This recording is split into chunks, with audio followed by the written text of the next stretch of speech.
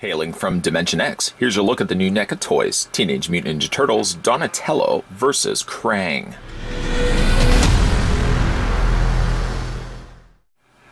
After being accidentally exposed to radioactive ooze, 4 ordinary household pets are transformed into a band of wisecracking, pizza-loving, villain-dicing adolescent reptiles. Meet Leonardo, the super-cool, sword-wielding leader, Raphael the jokester hurling manhole and one-liners at rapid succession, Donatello the brain behind the brawn, and Michelangelo the ice cream pizza-gobbling party animal. Whether it's facing fierce enemies or saving humanity from near extinction, with the guidance of their sensei, these heroes in a half-shell are always ready for straight out of the sewer action.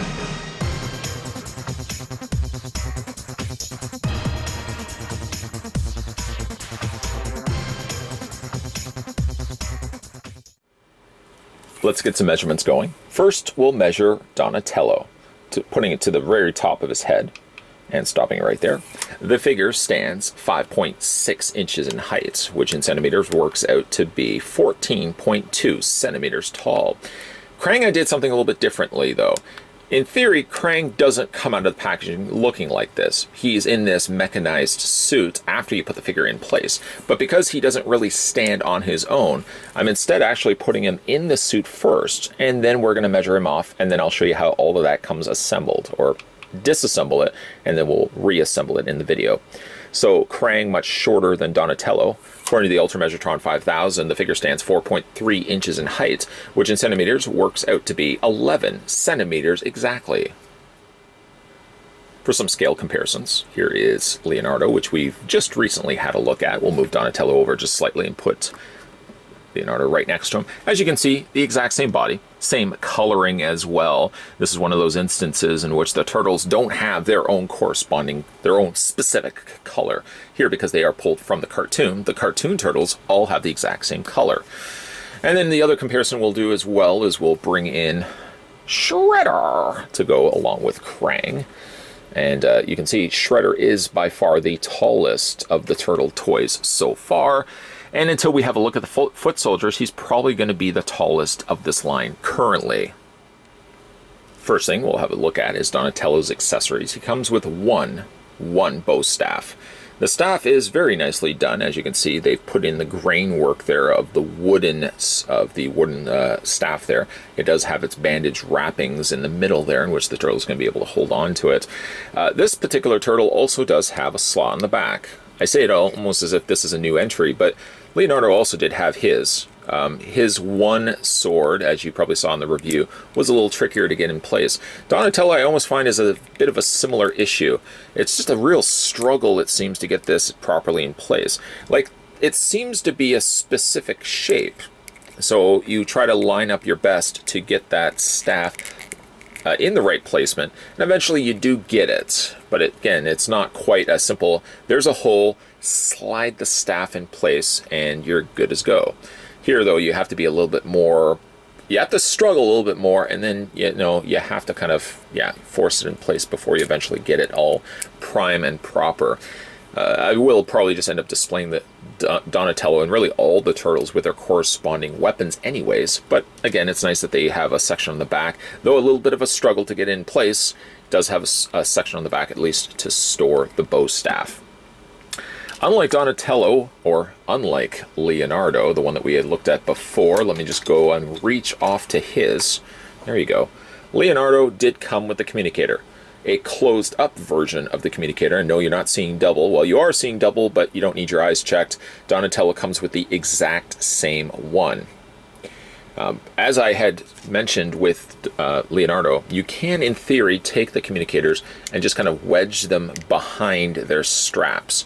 I find it was a lot easier to get Leonardo's in place, but there's Donatello's. Like I said, just tuck that into the sash, and then just to retrieve it, I find just kind of pop your finger through the top, and then you should be able to slide that right out. Sometimes the legs, as you can probably see, do get in the way of things, but you get the communicator eventually out of place. The other thing that he does, however, come included with is the open version of the communicator.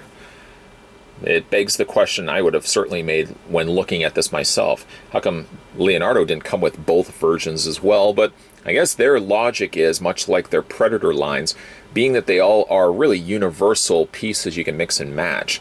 If you don't want to display the turtles with the open communicator and the closed communicator, you can, you know, Leonardo could be displayed with this, Donatello could be displayed with the closed version or the staff, and you just mix and match it depending on which way you want to have the turtles displayed.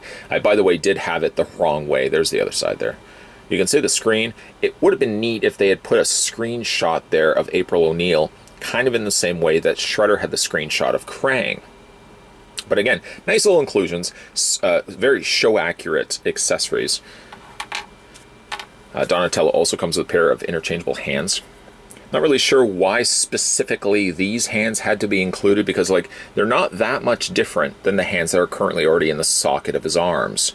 I mean, they're very, very similar in size, shape, and of course color. The only thing I could have thought, well, one would be a design for the communicator, but again, the communicator is way too big. So at least we have extra hands to work with. What I might end up just doing is heating the fingers and widening it enough that I could actually have one holding the communicator, because it just is really impossible to do so otherwise.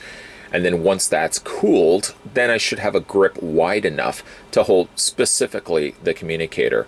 Without that, I mean, you really wouldn't want to warp the existing hands, because then you wouldn't have, much like Leonardo, you wouldn't have the proper grip to hold his supplied weapon. So let's have a look at Donatello. We'll bring in once again Leonardo. They are identical to one another. Not really much has changed in all honesty, other than really, of course, the heads. The rest of the bodies are identical, other than just the new paint swap of now from blue to now purple. And of course the D is different on the front of the sash versus Leo's L on the front.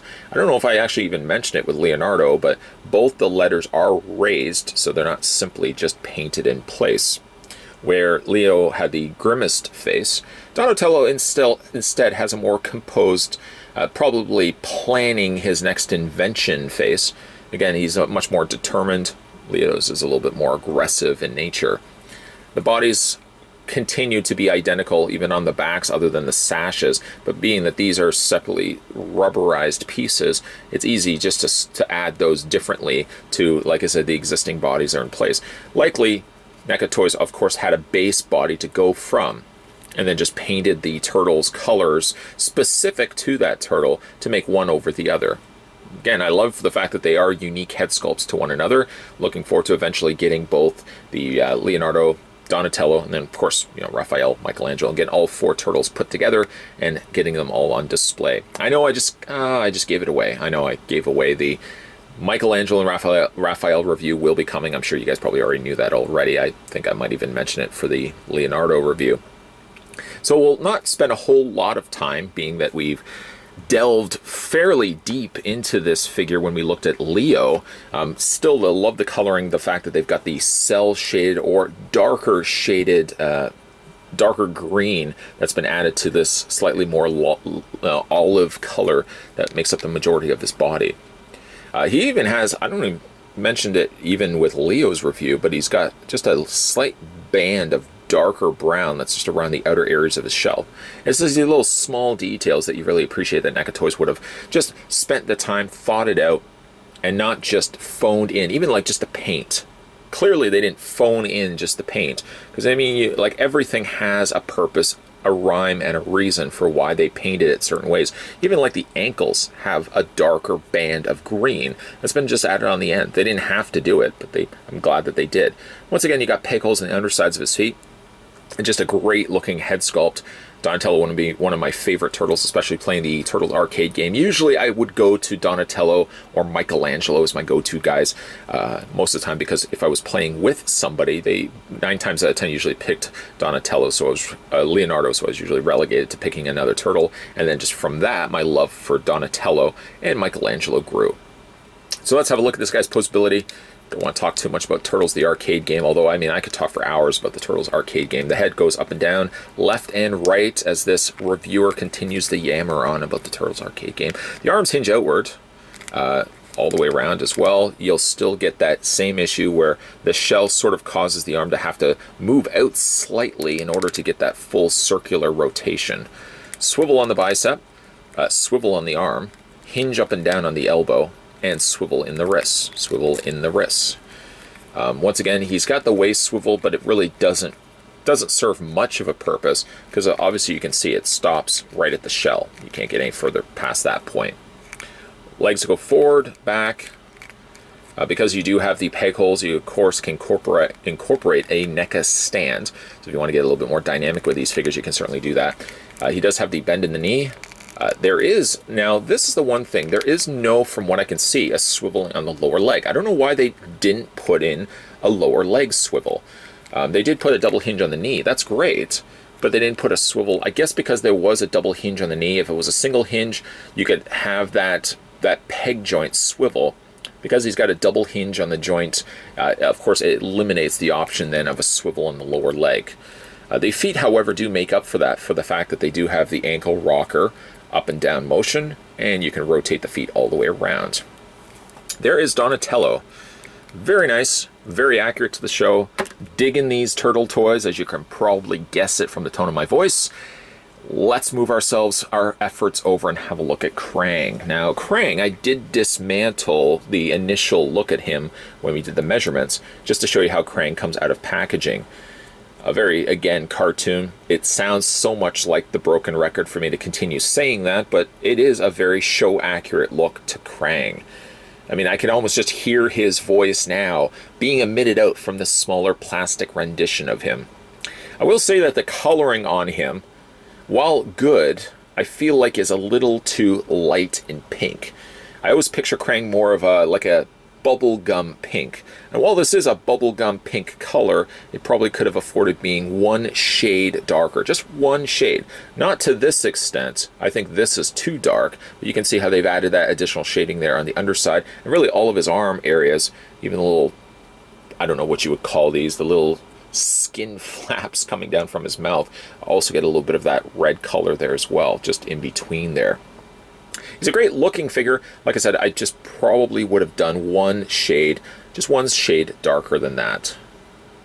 Comes with a couple of different various ways to display the figure, one of which being atop of his little tiny tripod perch, which is sort of the first way, the first time that we sort of see Krang. We see his hands, but then when we eventually get the reveal of him, he's actually, I believe, sitting on top of this little tripod stand. He, of course, gets upgraded over the openers, the first 5 or 6 episodes. I think episode 3, he gets the android, which, or might be actually episode 2 or 3, I'd have to go back. Still, one of my favorite Turtles moments of the opener of the cartoon was like the first 4 episode. Those are episodes I still continue to watch to this day. So he does have that. I mean, it sort of just sits inside that little creviced area. And you could do the blizzards test. I don't know, Blizzard from Dairy Queen. They always used to do this. When you get a blizzard, they would tip it over top of your head. The joke would be on the customer that one day where the temperature just wasn't right, the ice cream was just a little bit softer, and it would be dumping over top of their heads. I'm sure that happens at some point, and that's why I don't think they do this anymore. But so if anyone was wondering why I say that's the blizzard test, it wasn't always over your head. It was just, sometimes they would just say, your blizzard's ready, and they would go like this. One of these days, I'm sure that thing tipped right, completely over. For his articulation, he does have ball joints in his legs, in his arms. They're kind of more like peg joints, and you'll see what I'm talking about in a second. But a decent, again, rendition of Krang. Screams that this guy needs to get his android body. I hope this is something that NECA will do for a future release. Build a figure would be an idea that maybe NECA doesn't usually throw around, but it would guarantee that people are picking up the Turtles toys. Not that there's really a guarantee that's necessary. People are likely going to be picking these guys up anyways, but android body is definitely the way to go. In the meantime, though, we can kind of make do with this mechanized suit that Krang has. Now, in the show, I believe he did have this Krang mechanized suit a couple of times. One of the, obviously, the big nods, too, is also that this is a very much an inspired mech suit that was featured in the only Krang figure that we had gotten up to, well, the initial run release from Playmates. Krang came inside this mech suit. It was certainly a little bit more simplified than this. NECA has really done a great job of kind of elevating this to the next level, right up to the fact that it's got little buttons and all this great panel lining that they've done around the wiring area, around the little knobs. Everywhere there should be panel lining, NECA Toys really has just done a bang-up job on this. You can see even like the underside here has the panel lining all around the little component pieces. If they had not have done that, I certainly would have gone in and probably thought of doing it myself. Just taking the Sharpie marker and, you know, just wiping away the excess to give ourselves some panel line action happening. Much like the original Playmates Toys version, you can lift up the dome. Now, Krang, though whatever effort you try to put him into the cockpit, will not fit. Not like this, at least.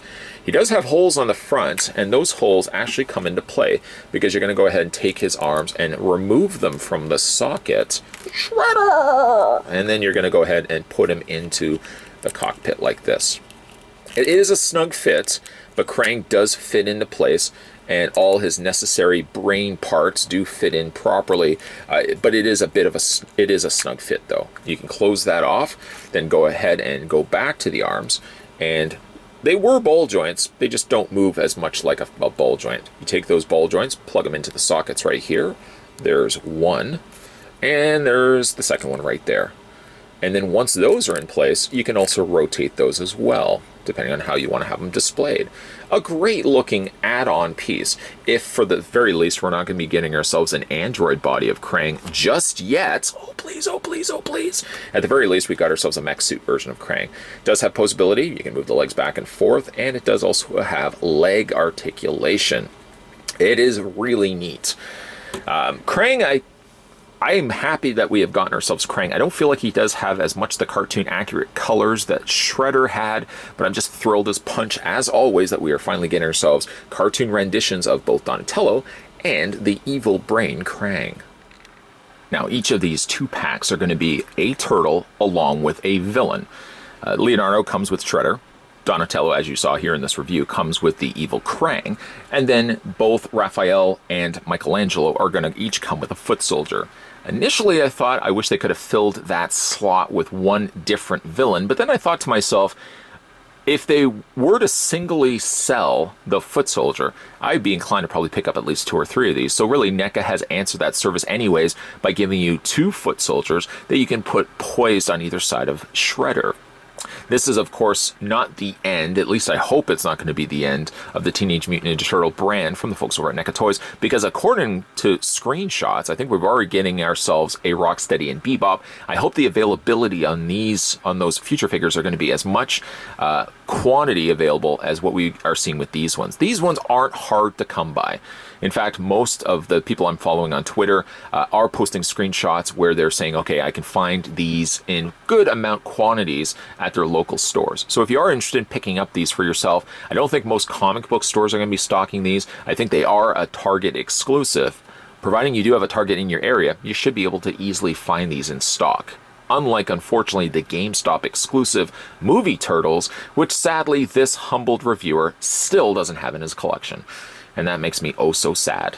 While I'm oh so sad about the movie Turtles, I'm oh so thrilled and joyed that the folks over at NECA Toys are producing cartoon Turtles. Just let that sit in for a second. Just digest that for a second, that we are getting cartoon accurate Turtles. I wish we could have gotten these back in the day when I was growing up and loving watching the cartoon, but the more I look at it, the more I think about it, I think I would have enjoyed these more now as an adult, being able to kind of go back and think of my childhood with better sculpted turtle toys, better than the ones that we would have grown up with from Playmates Toys. Again, if you guys are interested in picking up the Donatello and the Krang, or really any one of the 4 Turtle 2-packs, you should be able to find them in your local retail stores. And I think they are Target exclusives. Today we were having a look at the Teenage Mutant Ninja Turtles. This was Donatello and Krang. And again, if you guys stay tuned, we're going to be having a look at the Michelangelo and Foot Soldier, and Raphael and the Foot Soldier. Make sure as well you hit that little subscribe button down below, guys. My friends, my colleagues of the interweb. Certainly more videos like this will be coming soon. Literally like this will be coming soon. And certainly more videos from NECA as well will be coming soon to the channel. Thanks for watching, guys. And I'll see you next time.